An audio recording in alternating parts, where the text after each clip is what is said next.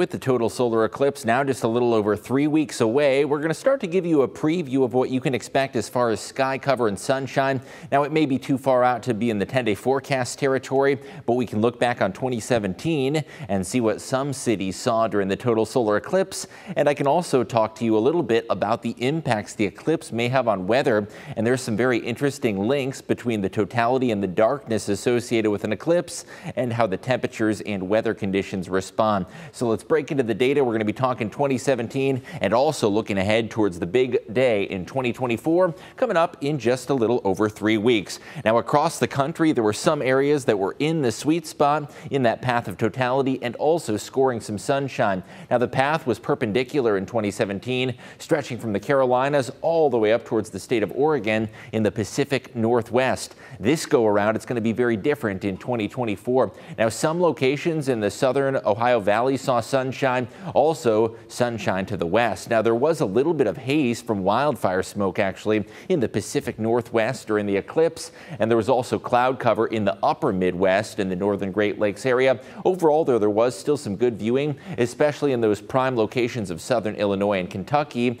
where there was sunshine in 2017. Now, for us here, we can look at climatology, in other words, what past weather conditions have told us about early April. In 2023, we had bright sunshine on that April 8th day. However, April can be a wild card weather-wise. In 2022, we saw scattered showers. In 2021, we had summer feeling temperatures close to 80 degrees with 1/4 inch of rainfall. And in 2020, another balmy April 8th with a little bit of rain, but also a mix of clouds and sunshine. In other words, April often brings us a mixed bag weather-wise. So let's look back at the last couple of years and talk about our weather conditions on April 8th before we start to give a sneak peek ahead. In 2023, of course, we had those brilliant blue skies, full-on sunshine, and fairly pleasant temperatures in the upper 50s, which is seasonable, not warm by any means, but about average for what you'd expect into early April. Now, the year prior was not a good year for viewing. If we did have the eclipse on that day, it would be bleak, gray, and overcast with scattered showers. Now, the rain only amounted to 2/100 of an inch of rainfall. However, it was still a gray and overcast day. The year prior, April 8th of 2021, brought us a summery feel near 80 degrees. But it was a mix of sunshine and storms. One of those days where it was sunny one minute and there were thunderstorms the next. The year prior in 2020, a very mild feel at 74 degrees.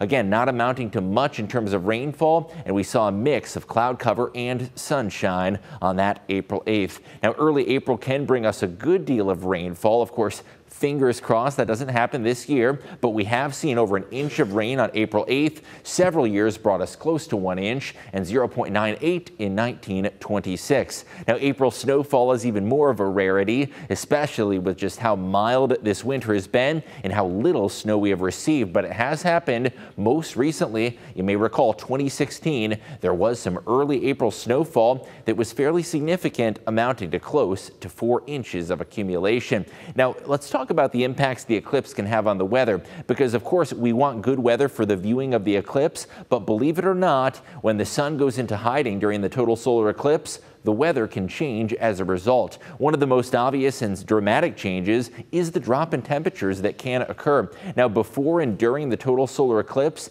as the sun begins to become obscured by the moon, temperatures can drop, and that is likely not surprising. At nighttime, the temperatures drop when the sun goes down, and we see the same phenomenon during the total solar eclipse. During the darkness that occurs in daytime, a drop in temperatures occurs. Now, that can often begin 30 to even 60 minutes before totality, and the impacts linger even beyond when the sunshine returns. Now, looking at a couple of cities in 2017 and the temperature drops that they saw during the total solar eclipse. Now, this graph shows you the percent of the sunshine that's obscured. These were all fairly close to a total solar eclipse, but not 100% in totality. Even without the total solar eclipse, there were still some notable drops in temperatures in Greensboro, North Carolina, Winston-Salem, and Raleigh. We saw some notable drops in temperatures ranging up to 12 degrees down to 6 degrees. Imagine that, a 12-degree drop in temperatures in a matter of just an hour or two as a result of the sun disappearing behind the moon's shadow. Now let's look at a couple of more cities. Carbondale, Illinois was one of the prime viewing locations during that total solar eclipse, and totality occurred just after 1 p.m. Now temperatures spiked before the eclipse. We saw the usual rise that occurs during the daytime. This eclipse happened in late August, keep in mind, so that's why it's so warm, and a lot of these locations are well south of us. At 10 a.m. temperatures were in the mid-80s. They climbed up to 89 by noon, and then totality occurred shortly after 1. You'll notice we dropped down to 86. Typically in the afternoon, temperatures go up, not down. That is not the case during an eclipse. Temperatures actually fell to 84 before rebounding. It's interesting that that late afternoon sunshine actually caused a bit of a spike in temperatures following that initial drop. Now here's another city, Paducah, Kentucky. Of course, a very warm part of the country in the month of August. Temperatures gradually rose late morning, topping out in the lower 90s by lunchtime. Now into the afternoon when totality struck, temperatures dropped down to the upper 80s, and there was that same secondary spike that occurred once sunshine came back out following the total solar eclipse. Hopkinsville, Kentucky was another area that was in totality and saw a good deal of tourism and also media press due to their viewing location. Now temperatures, as you'd expect, not going to be quite as warm at 10 a.m., but then by 12 noon jumped up to 90 degrees. Once the eclipse occurred, we saw that drop in temperatures and again the secondary spike. So similarly, what you can expect is there's going to be a drop in temperatures here at home, but then temperatures could very well bounce back. Now of course our eclipse is happening in April. This was in August during a very toasty time of year, especially when you look down to the south. This is Marion, Kentucky, which has an even more dramatic temperature graph, starting off late morning in the upper 80s, spiking to 91, and there's that 4-degree decline in temperatures. And what's interesting is the drop in temperatures often last for an hour or two before you get that secondary bump. Now that secondary spike in temperatures may not be quite as dramatic in April as it is during summertime when you have more hours of sunshine to capitalize on to see that increase in temperatures. So that's the most obvious impact of the eclipse on our weather conditions before, during, and after the eclipse. A noteworthy drop in temperatures is expected. In fact, that drop can begin even 60 minutes before totality as the gradual process unfolds. Another impact that we see is the weakening of the winds. What happens during an eclipse is often what occurs at nighttime. You ever notice that at nighttime the winds often seem to subside?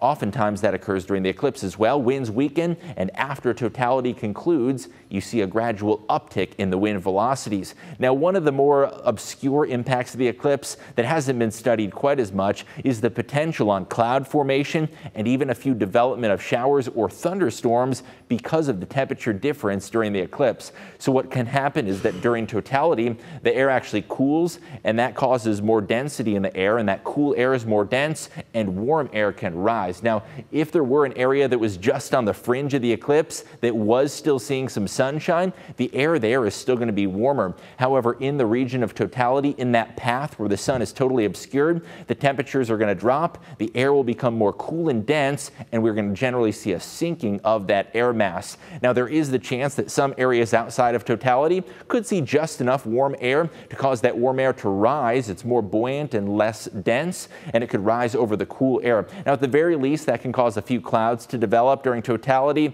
However, at the best case scenario, you could potentially even get a pop-up shower out of that. This was more likely of an effect during the 2017 eclipse during the peak heating of summertime. Not quite as likely during April time, but still interesting that there is going to be a temperature contrast between those in totality and those who only have a partial solar eclipse, where temperatures will likely be higher. Now, when we look at our temperature map on April 8th, one of the things you may notice is that southeast of Toledo, areas like Tiffin and Upper Sandusky, they're likely to be cooler. However, north and west, up towards Hillsdale, it is going to be warmer. Usually that is not the case, but because of the total solar eclipse, there could actually be a temperature gradient where those who are not in totality see warmer temperatures, and those who are in totality, even though further south, they do actually see some colder temperatures as a result. We're going to continue to keep you updated now that we're well below 1 month to go. You can subscribe for weekly updates at WTOL.com/email. And I can't wait to share the latest eclipse content with you each and every Friday leading up to that big day.